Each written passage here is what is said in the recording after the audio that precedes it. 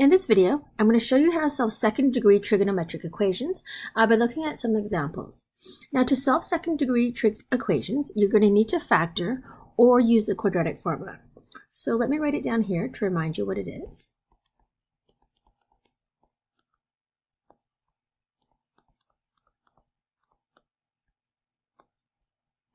Okay, so you'll use this because you are solving basically something similar to a quadratic equation, except that in place of x, you now have a trig function, such as sine theta, cos theta, or its reciprocals. So let's take a look at the first one. We have sine squared theta minus sine theta. There's only two terms here, so we don't really need to use the quadratic formula because I can see that I can actually factor out a sine theta. So I'm going to do that. And what I'm left with inside the brackets is going to be sine theta and then minus 1. Don't forget the minus 1, and then always check. So if I distribute the sine theta back into the brackets, I will get sine squared theta, and then sine theta times 1 will give me, negative 1 will give me negative sine theta. So what we now do is set each individual piece to equal 0. So we have this piece and this piece, so we have two factors here. So we can say that sine theta is equal to 0, or sine theta minus 1 equals 0. So we're going to solve each of these equations separately. So I'm going to draw the sine graph because I noticed that these values are 0 and 1, which are special values. Now, knowing that over here in my domain, it says I want to solve from 0 to 2 pi, that means my answers have to be in radians, and that I don't have to pick an angle or solve for an angle that is greater than 2 pi. So based on my graph, I can see that sine theta is 0 at 0 and at pi. So here theta is equal to 0 and pi. I check my second equation, and I'm going to isolate my trig function, which is sine theta, and that equals 1. And again, I can use my graph, and I can see that sine theta is equal to 1. 1 is right at the very top here, and that occurs at pi over 2. So theta is also equal to pi over 2. So in this equation here, we actually have 3 solutions. All right, let's try a different one where we do have actually 3 terms. So we have 2 cos squared theta minus 5 cos theta minus 3. This one we can factor. Okay, so I can see that 2 times negative 3 is negative 6. And I can find that negative 6, find 2 numbers to multiply to negative 6 and then adds to negative 5.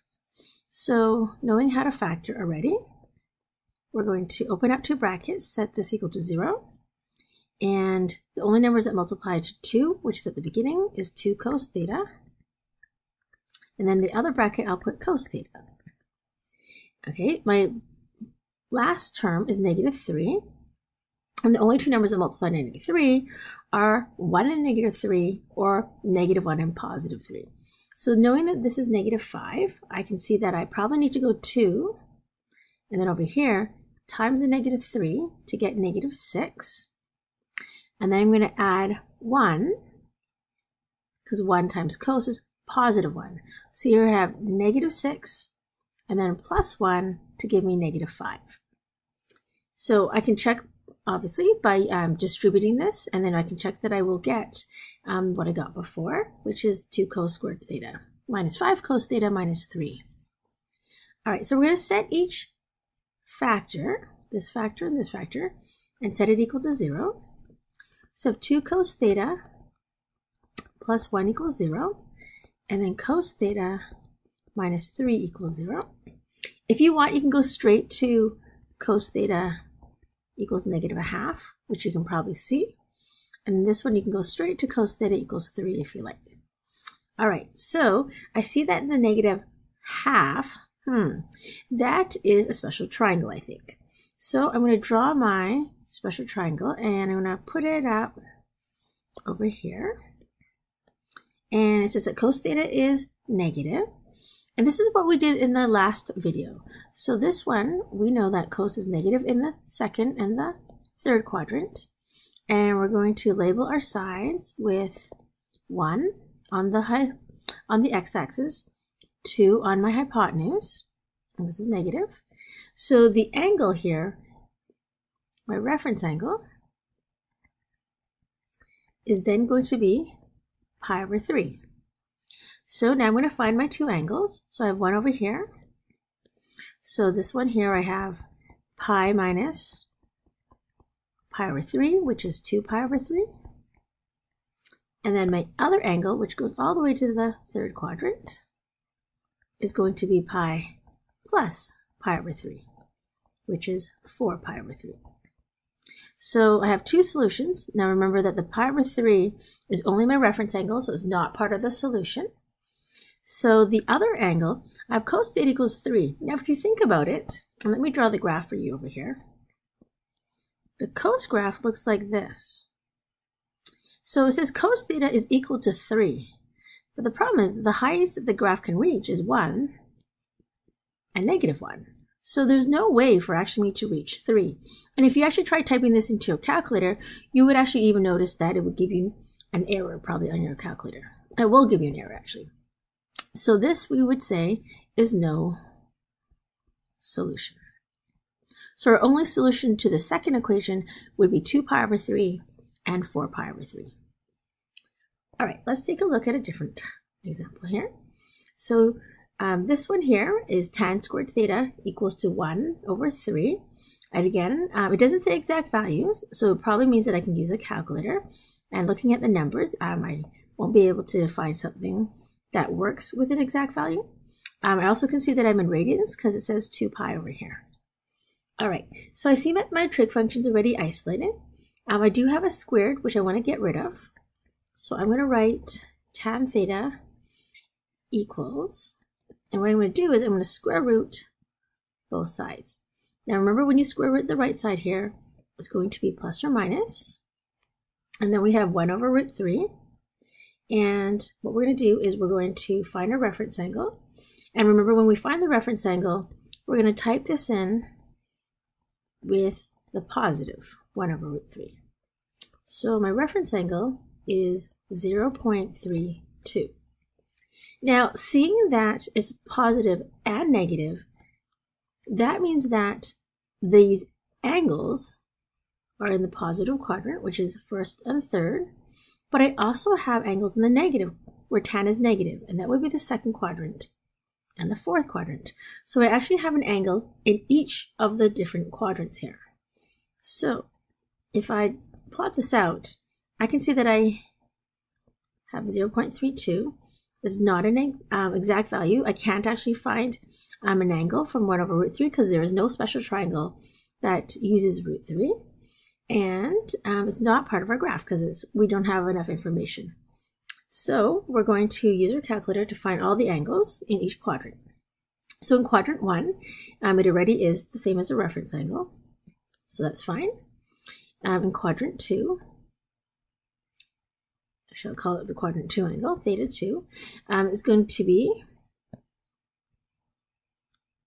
pi minus 0.32. So that's going to be 2.82. Okay, and then in quadrant 3, I have pi plus 0.32, which equals 3.46. And then my last one I have is in quadrant 4. So my fourth angle is going to be 2 pi minus 0.32, which equals 5.96. All right, so for this one, I have 4 solutions here. All right, let's take a look at one more. And this last one that I want to take a look at is a reciprocal, since we haven't dealt with any of those yet.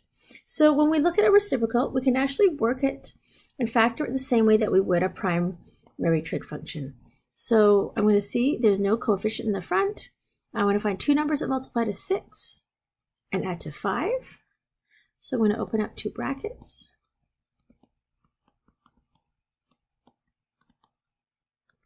And remember that equals 0.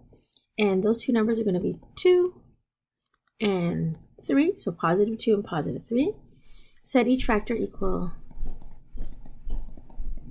to 0. So that we have cosecant theta equals negative 2. And also cosecant theta equals negative 3. Now you might think this is similar to the cosine one where it didn't exist and there was no solution. However, remember these are reciprocals. So the reciprocal of cosecant is sine. So I'm going to write sine theta, and then I'm going to flip and take the reciprocal of my right side. So this will be now -1/2. I'm going to do the same thing with the second equation. So sine theta equals -1/3. All right, so I'm going to find my reference angle. So remember, we're going to type this out. So this will be the inverse sine of +1/2. So here I have a reference angle of 0.52. And just draw a little triangle here. So sine is negative in the third and the fourth quadrant. So this is 0.52 and 0.52. So I'm going to go pi plus 0.52. That gives me 3.67.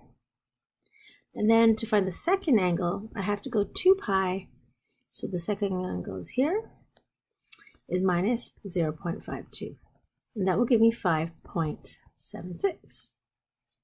All right, so the second equation, sine theta equals -1/3. So same thing. So this time I'm just going to go a little bit quicker. So this time I'm just going to say that theta r is 0.34. Okay, so again, because sine is negative, it's still going to be in the third and fourth quadrant, but this time we're going to use a reference angle of 0.34. So I'm going to have pi plus 0.34 to give me 3.48, and also 2 pi minus 0.34, and that will give me 5.94. So again, I actually have 4 solutions, 2 from the first factor and 2 from the second factor.